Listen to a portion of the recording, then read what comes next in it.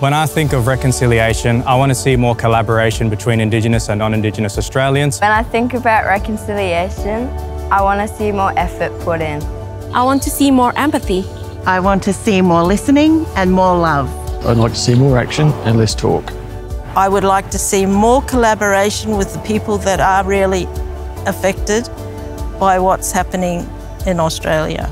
I want to see more listening and the more appropriate people being involved in the conversations. I want to see a better future for the next generation. I want to see us coming together as one people.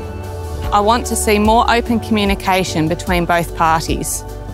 I would like to see more understanding and less stereotyping. Jesus encourages us as his followers to be together and stick together, to be reconciled and to be reconcilers. So as his followers, we can live in reconciliation and live bringing people together.